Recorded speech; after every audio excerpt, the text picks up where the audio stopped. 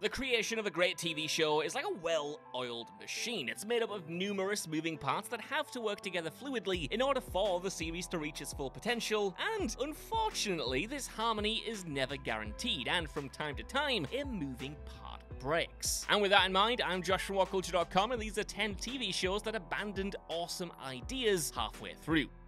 Number 10. Marsha's Game Plan, Succession. Succession's recently ended 4-season run is an absolute storytelling masterpiece, weaving together a huge ensemble of characters that all have their own satisfying arcs, and where even initially unassuming players like Hugo and Carl can eventually become fan favorites due to their small but significant developments across the way. And that attention to the cast makes it all the stranger that one of Season 1's most mysterious and compelling characters, that being Logan Roy's wife Marsha, just drops off the face of the earth as the show progresses. Now, admittedly, this is far down the list because the writers do at least attempt to keep her a presence in the show, and smartly write around her dwindling role by showing that it's just a natural progression of her and Logan's marital troubles. But her minimal impact on the overall plot and arc of the series is strange, because in the initial episode, she's very much set up as someone playing the game as much as anyone else. Despite not being directly involved with Waystar Royco, Marsha is positioned as having powerful sway over Logan, hidden motivations of her own, a son she wants to see succeed, and a mysterious past that the other kids are worried about. But sadly, she never became that real threat to the kids in the end, and this plotline just kind of fizzles out. Number 9. Libby's Past, Lost. When she was introduced in the masterful second season of Lost, Libby instantly struck a chord with audiences. Initially a minor character before she assimilated into the main group, Libby's role soon became more prominent, and her past became a lingering question hovering over the show, as it was revealed that she was once committed to the same psychiatric hospital as her new beau, Hurley. Her mysterious connection to Hurley was a source of much discussion online, particularly given the mystical twists of his tragic history, but Lost dramatically dropped the story when Libby was accidentally shot dead by a desperate Michael. With Libby's death, so died her story, which was shaping up to be an intriguing chapter in Lost's twisty melodrama. The series dropped many storylines throughout its run, but this one might honestly be the most irritating, as she deserved so much more. Number 8. Abed's Girlfriend, Community. Like Lost, Community liked to set stories up and then drop them. Case in point, Professor Slater, who disappeared from the show after the first season's maddening will they won't they cliffhanger. But nothing was ever stranger than when Brie Larson landed on campus, started dating Abed, and then just vanished. Though Abed and Rachel's relationship was certainly set up to be a major story going forward, after a couple of episodes, Larson stopped showing up, and odder still, Rachel wasn't even mentioned once she left. Now it's clear why Larson, being an Oscar winner and MCU star, left the series, but the lack of explanation or tact surrounding her confounding and anticlimactic disappearance still doesn't quite sit right when you revisit Community's 5th season. I mean, who knows what kind of wacky shenanigans she and Abed could have gotten up to. Number 7. Palpatine has other uses for Maul, Star Wars: The Clone Wars.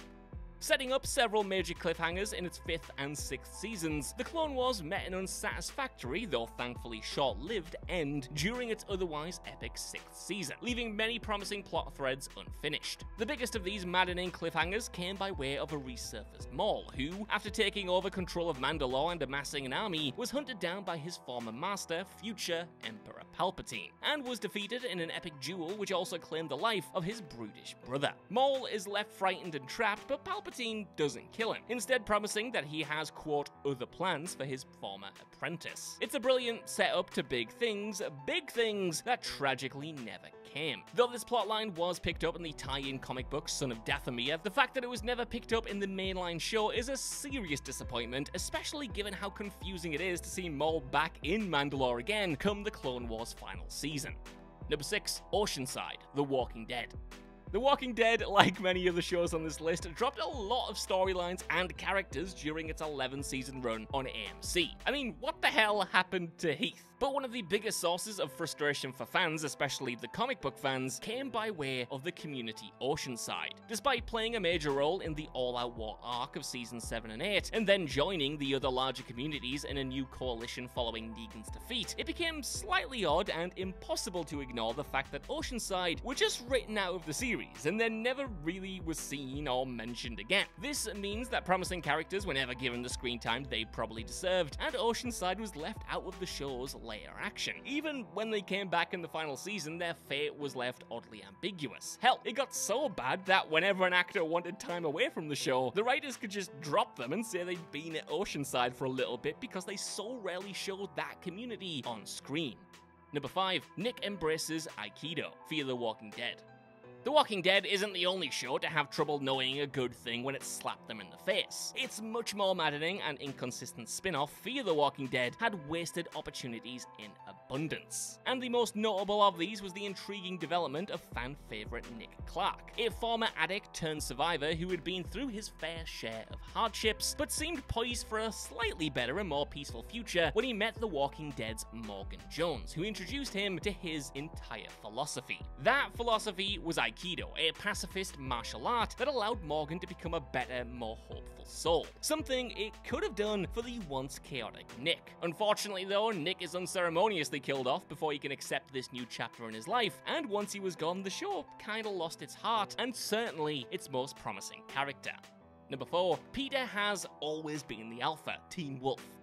Every show needs someone like Peter Hale, the renegade anti-hero whose opportunism and deceit often left their true intentions thrillingly in the dark, until the series finally delivers a mean twist and embraces their true nature. On Teen Wolf, Peter's big reveal was that, despite working with his nephew Derek and former foes Scott, Styles, and Lydia, he wanted to be the alpha werewolf that he had been in the first season. Season 4 explores his endgame as he clashes with his on and off allies, and eventually finds himself locked up in an insane asylum. Now this could have been the end of Peter's story, a big bad being beaten, locked away, you know, the end. But it wasn't. He returns in the show's final season, the same sarcastic deviant that he'd always been, but his plans for killing Scott and regaining his power were just nowhere to be seen. By the final episode, it's implied that he's part of the main gang, a genuine ally whose past behavior and lust for power has been forgotten about with any real development. Number 3. Captain Holt's demotion, Brooklyn Nine-Nine. In the penultimate season of Brooklyn Nine-Nine, the stoic Captain Raymond Holt was demoted to a beat cop and forced to serve on the streets rather than behind a desk. Hilarity should have ensued, but it didn't. Though there are some sparks of brilliance, including his strained relationship with Jake, Holt's demotion barely sticks around. And within just a handful of episodes, he's back leading the Nine-Nine, and his demotion is simply never mentioned again, despite lasting for an entire year. Given how much this new job clashes with Holt's straight-laced political aspirations, forcing him to work closely with former subordinates who are now his superiors, the fact is the captain really should have been given more time on the street working cases and hilariously crushing his ego. Perhaps if season 7 had been given more episodes to spread out its stories, we would have seen more Officer Holt, but alas, we weren't so lucky. Number 2. Herb the Simpson, The Simpsons.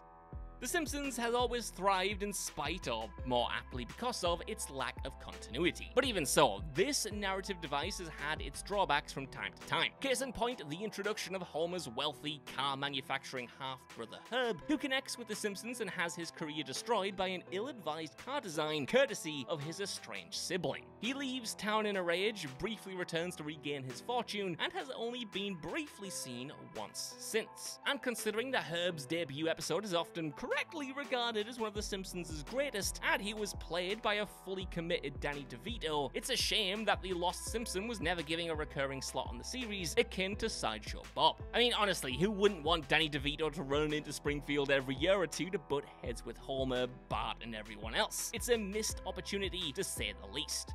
Number 1. Oz masters his power, Buffy the Vampire Slayer. Buffy the Vampire Slayer often left plotlines unfinished or rushed so various characters could be written off the show, and never was that more obvious than with Willow's monosyllabic rocker boyfriend, Oz. A werewolf unable to fully contend with his power, Oz leaves town during the show's 4th season in hopes of finding a way to control the beast inside him. And even though he does, he's then removed from the show for good when Willow falls in love with fellow Wicca Tara. Now, considering Oz's popularity and the potential of his powerful urges, it's very hard to picture a world in which his inner turmoil wouldn't have been a compelling plotline, beautifully complementing Buffy's conflict over her own life-altering powers and Willow's growth into a powerful witch. But then again, if he had stuck around, we probably wouldn't have got Willow and Tara's groundbreaking relationship, so hey, it's not all bad. So, that's our list. I want to know what you guys think down in the comments below. What did you think about these dropped plot lines, and are there any other ones that you think were worthy of inclusion? Let me know, and while you're down there, if you could, please give us a like, share, subscribe, and head over to whatculture.com for more lists and news like this every single day. Even if you don't, though, I've been Josh. Thanks so much for watching, and I'll see you soon.